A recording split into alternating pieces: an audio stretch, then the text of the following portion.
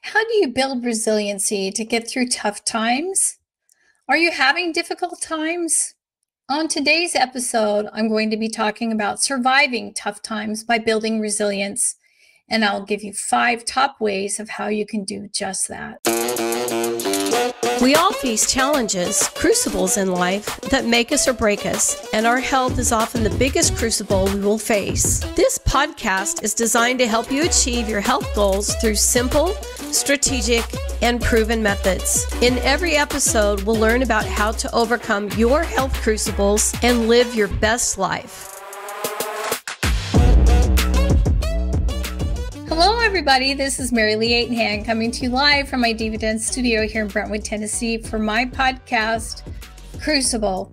And on today's episode of Crucible, we're going to be talking about surviving tough times by building resilience with the following points: how to build resilience, practice acceptance, reach out to others, invest in your self-care, look for meaning and purpose, and stay motivated. My information today was researched by Dr. A's life book and helpguide.org. Lately, it seems that the world seems to be lurching from one crisis to another. We've experienced a global pandemic, dramatic changes to how we conduct our daily lives, economic uncertainty, and political and social turmoil, as well as an array of natural disasters. Then there are personal traumas that people are also dealing with, such as the loss of a loved one, declining health, unemployment, divorce, violent crime, or tragic accidents. For many of us, this is a time of unprecedented struggle and upheaval. So whether the source of your disruption in your life is a global emergency, or a personal tragedy, or both, living through difficult times can take a heavy toll on your mood, your health, and your outlook. It can leave It can leave you feeling helpless and overwhelmed by stress and anxiety. You may be painfully grieving all that you've lost, flooded by a slew of difficult, conflicting emotions, or uncertain about how to move on with your life. You may even feel that your life is totally out of control and you're powerless to affect whatever may happen next. Life doesn't get easier or more forgiving. We get stronger and more resilient. Steve Maraboli in the book, The Life, the Truth, and Being Free. And while there's no way to avoid sorrow, adversity, or distress in life, there are ways to help smooth the rough waters and to regain a sense of control. Resilience is the ability to cope with the loss, change, and trauma that have been inevitable parts of life even before now. Angela Duckworth said, "Enthusiasm is common, endurance is rare." Building resilience can help you better adapt to life-changing events, cope with those turbulent times, and bounce back from hardship and tragedy. The role of resilience in times of crisis depends on the level of coping skills that you have learned. Hold yourself responsible for a higher standard than anybody else expects of you. Never excuse yourself, never pity yourself, be a hard master to yourself, and be lenient to everybody else. Henry Ward Beecher. Why do some people seem to have a better ability to cope with adversity than others? While everybody's situation is different, it's true that people with resilience tend to have a higher tolerance for the emotional distress generated by hard times. And this is something that I learned firsthand, very young. When I was lifeguarding at a Lincoln Country Club, I was taking summer classes in college, and this was after my freshman year. So I was 19, and sure enough, kids slipped off the high dive. At that time, they still had high dives, and this is probably why they don't. And he cracked his head open, fell completely flat, on his back, hit his head, and I could literally see his brain. He cracked his complete skull open.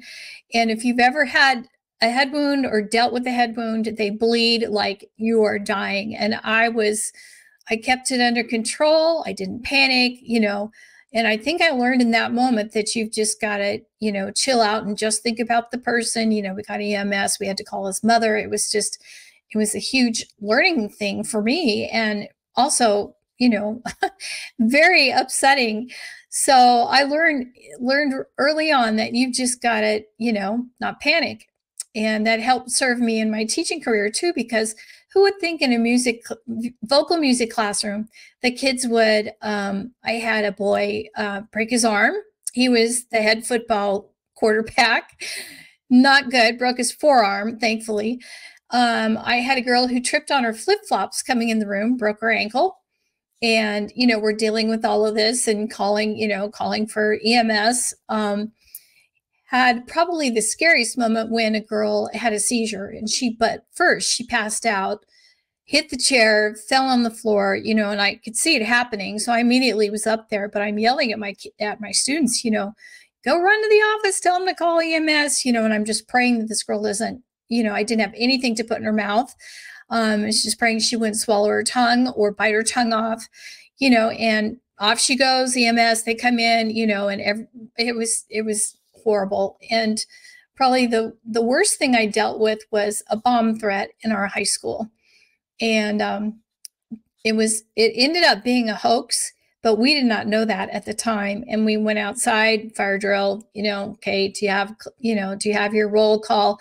Always had to take I always took my laptop, my keys, and whatever else I needed, usually my grade book, which was at that point, in my laptop, but had to take roll. And then we got bussed out away from the school, like 6 or 7 miles. And at that point I thought, oh my gosh, and all the kids are panicking. So we're on the bus trying to, to keep them quiet and calm. So I did learn professionally, at least, how to have that resiliency and to just not panic and, completely lose my crap right there, either personally or on the kids. So, but the more resilient you are, the better you're able to tolerate those feelings of stress and anxiety and sadness that accompany trauma and adversity. And you can find a way to rebound from the setbacks. Do not judge me by my success. Judge me by how many times I fell down and got back up again. Nelson Mandela. We all go through bad times, and we all experience disappointment, loss, and change.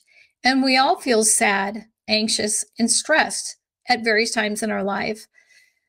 But building resilience can help you maintain a positive outlook, face uncertain futures with your uncertain future with less fear, and get through even your darkest days. So how do you build a resilient mindset?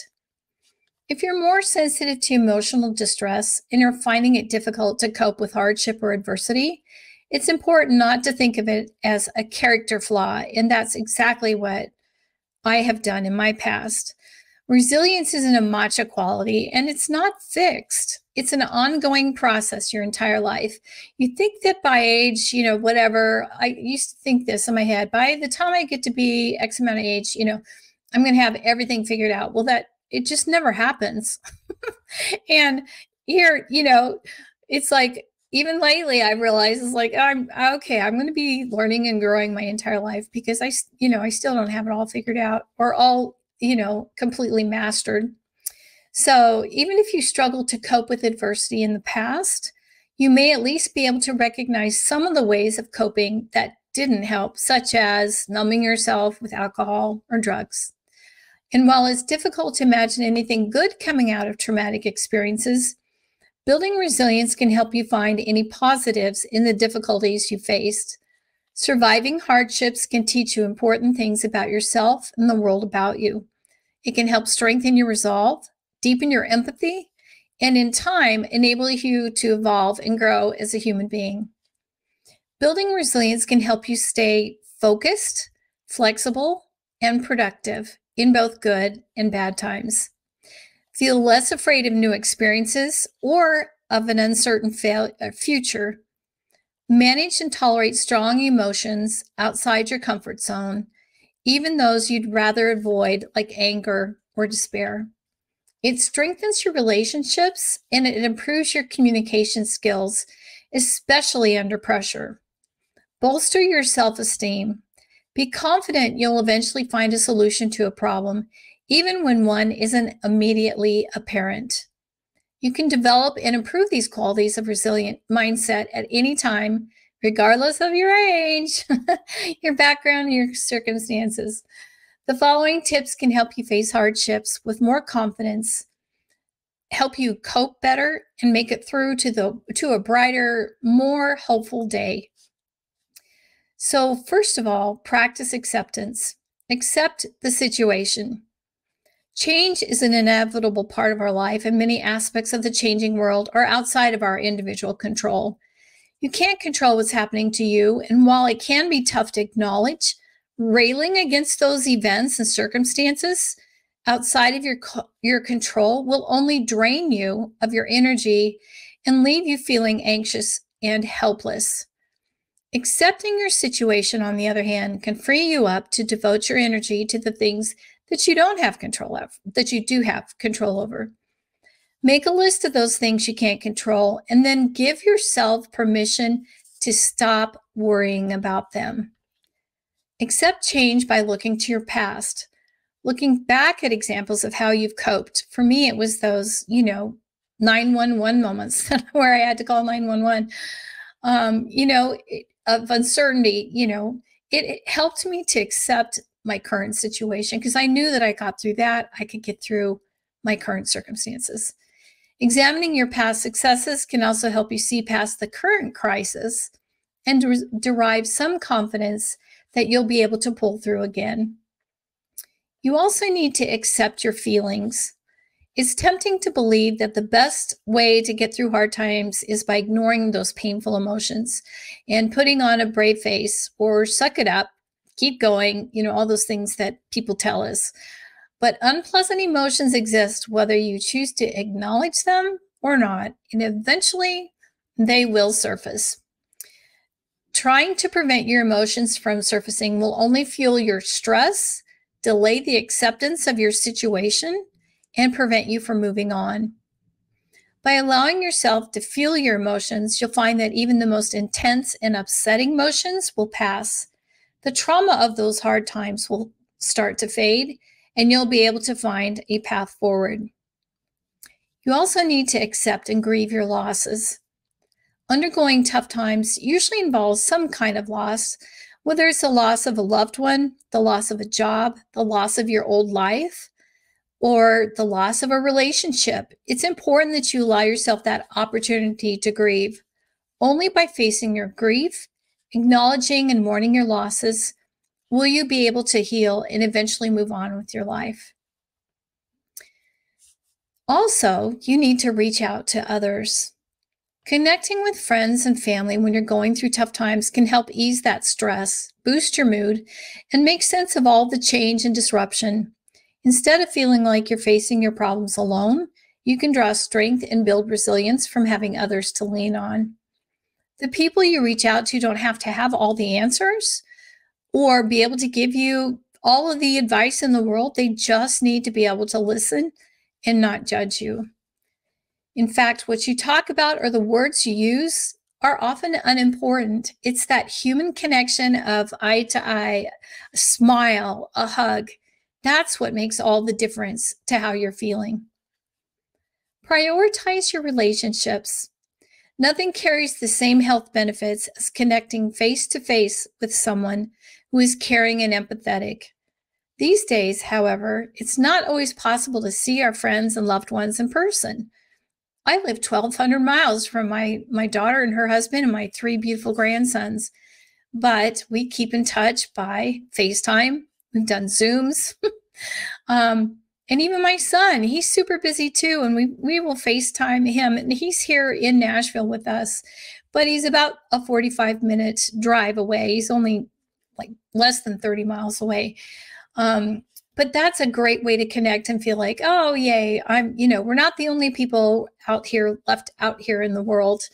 And also you can, of course, FaceTime with all of your family, whoever it is, your friends maybe, that will give you that boost and that encouragement. So don't withdraw in tough times. That's usually the first thing that I tend to do. It's like I've got to take a step back and figure out what's going on. And you may be inclined to do that, but don't fear the burden, of talking to your friends, because more than likely they've been through exactly what you're feeling, And that's what I have found often. By when I bare my soul and share what I'm going through, then they share it's an exact situation. And sometimes it's often even worse. So it's kind of like, don't wish for other people's sorrows because they may be worse, than yours. Good friends won't consider you a burden as well. And they're more likely to feel flattered that you trust them enough to confide in them. Try to avoid negative people. Some friends are good listeners. They're kind and empathetic, but other people just seem to fuel negative emotions, leaving you feeling even more stressed, anxious, or panicky.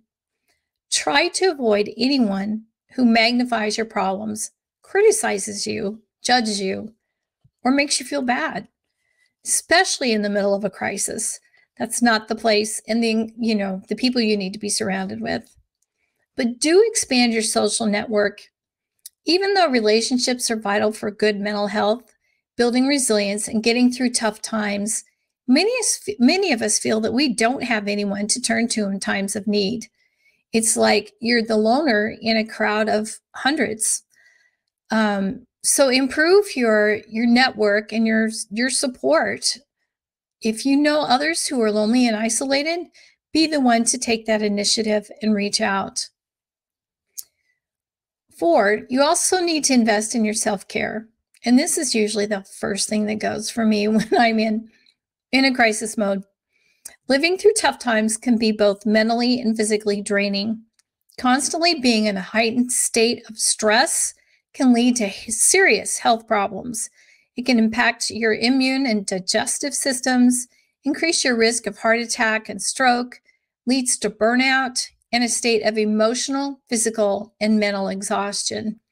Since the body and mind are so closely linked, investing in self-care is an important part of building resilience and getting through tough times of great stress.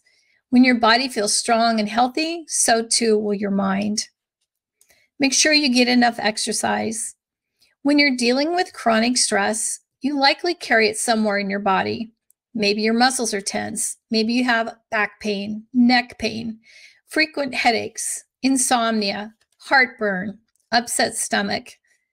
Getting regular exercise not only releases powerful endorphins in the brain to improve your mood, but it can also help to ease that tension in your body and counteract those physical symptoms of stress.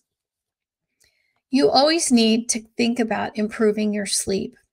When you're facing adversity, nothing wears you down or wears down resilience, like missing out on a good night's sleep. Often improving your daytime habits and taking time to relax during the day and unwind before bed can help you sleep better at night. You also need to obviously eat well. There are specific foods that can help you build resilience and weather those tough times. Rather, it's your overall dietary pattern that's important. Eating lots of processed and takeout food can take a toll on your brain and your mood, sapping your energy and weakening your immune system. A healthy diet, on the other hand, one that's low in sugar and rich in healthy fats, can give you energy to focus and tackle the challenges that you're facing. Manage your overall stress levels.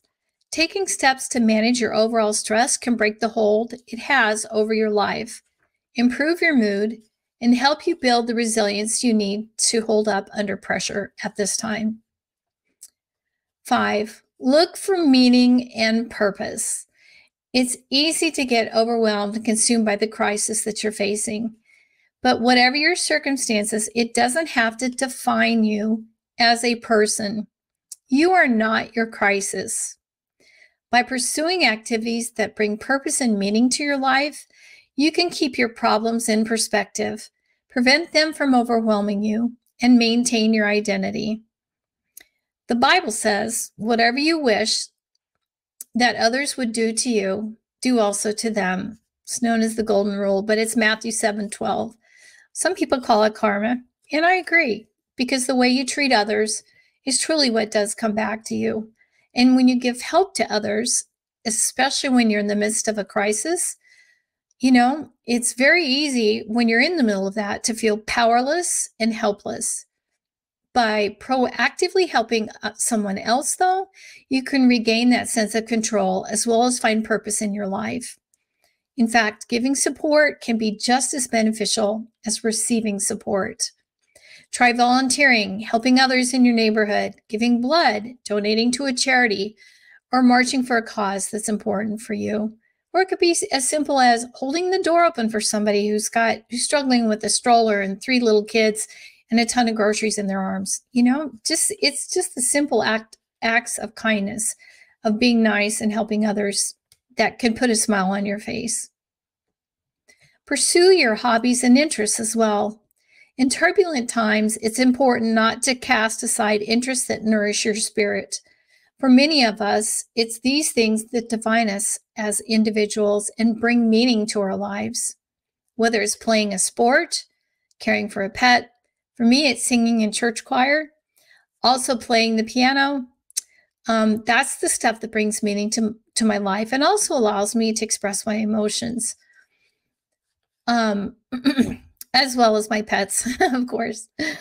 But spending time doing what it is that you love can help you to draw pleasure from your pastimes, and it adds to your ability to cope with the stress of difficult times. So how do you stay motivated to develop this mindset of resiliency? Maya Angelou said, "I can be changed by what happens to me, but I refuse to be reduced by it."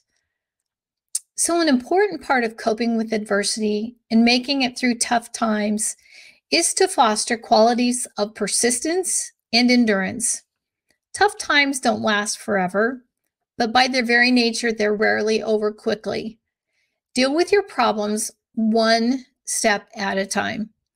If a problem is too big to deal with all at once, try breaking it down into smaller, more manageable steps. If your problem seems to have no possible solution, you can still take action, draw up a list, and research more about the subject, or seek advice of a trusted friend or a loved one. You also need to celebrate your small wins to keep motivated. To stay motivated and positive, take a moment to savor your small successes, noting that small wins can give you a welcome break from all the stress and negativity that you're facing and encourage you to keep going. Try to always maintain a hopeful outlook. While it's difficult to stay positive and hopeful in the midst of a crisis, many of us tend to blow our problems out of proportion and make them seem even more negative than they really are. Try taking a step back and examine your situation as an outsider. Are there rays of hope that you can focus on? Instead of worrying about what you fear may happen, try visualizing the positive things that you'd like to have happen first. Express your gratitude as well. It may sound trite, but even when you're experiencing terrible times, it's usually possible to find one thing that you can be grateful for. The love of a pet, for example, a beautiful sunset, a caring friend. Taking a moment to acknowledge your gratitude for such small things can provide respite or a respite from the stress and really boost your mood. Be kind to yourself, probably one of the hardest ones for me. Everyone adjusts to change and upheaval differently, so don't criticize your coping skills or beat yourself up for every mistake that you make. Self-compassion is an important part of building resilience, so go easy on yourself. And in closing, we all go through bad times. We all experience disappointment, loss, and change, and we feel sad, anxious, and stressed out at various times in our lives. But building resilience can help you maintain a positive outlook, face an uncertain future with less fear, and get through even the darkest of days. Become a champion by using resiliency to slay your crucible. Come join me so you too can experience fabulous health benefits by building a resilient mindset. You can DM me at my Crucible podcast Facebook page or at cruciblechampions.com. Take care, be blessed, and be resilient. This income testimonial is not representative of the average earnings that coaches achieve with Optavia. Only a very small number of coaches will achieve income that is within the range of this testimonial. Optavia makes no guarantee of financial success. Success with Optavia results only from successful sales efforts, which require hard work, diligence, skill, persistence, competence, and leadership. Please see the Optavia income disclosure statement for statistics on actual earnings of coaches. In a clinical study, the group on the Optimal Weight 5-in-1 plan lost 10 times more weight than the self-directed group. Average weight loss for clients on the Optimal Weight 5-in-1 plan is 12 pounds. References include Dr. A's Habits of Health book by Wayne Scott Anderson, Your Life book by Wayne Scott Anderson, The 15 Commitments of Conscious Leadership by Jem Diethmer, Diana Chapman, and Kaylee Warner-Klemp, Lifelong Transformation, One Healthy Habit at a Time, Optimal Weight 5-in-1 plan, Optimal Weight 3-in-3 plan, Optavia, the 4 components of our system, Optavia Coach, The Habits of Health Transformational System, Your Life book by Dr.